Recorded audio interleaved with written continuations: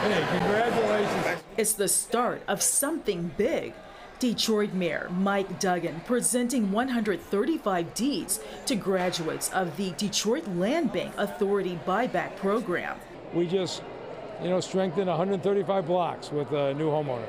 People like Ricky Palmer. Thank God I own this house. It's a house that was once owned by his family members. My people owned it a long time ago, and it overlaps. So I went to the land bank to get the house back. So I finally got it back after 3 years. And today he's celebrating. I feel so comfortable and relaxed. I got my own house.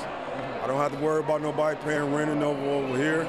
I don't got to worry about getting in nobody's house, sleeping on their couch or nothing. But before participants of the buyback program receive their deed, there's work to do, like completing a year of home buyer counseling courses and saving up money to pay their summer tax bill. We do financial assessments with them and assist them in budgeting, creating savings, etc. And then we counsel them throughout the 12-month process to get them to the event that's today, which is where they receive their deed. Everybody say land back! The buyback program provides a pathway to home ownership for people living in houses owned by Detroit Land Bank. When we first launched Buyback as a pilot in 2016, we were entering uncharted territory.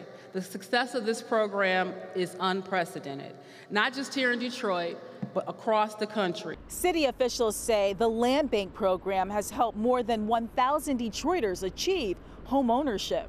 So instead of 1,000 vacant houses in the city, by pushing people out who lost it to foreclosure, we've got 1,000 homeowners. And today, it's 135, but it's been more than 1,000 since we started the buyback program. And it's great. You can see from talking to these folks, they love the house they're in. They're going to keep it up. City officials say it's a win for families and the city. I'd rather have the families who are there stay there. And that's what we've done. In Southfield, Ingrid Kelly, Fox 2 News.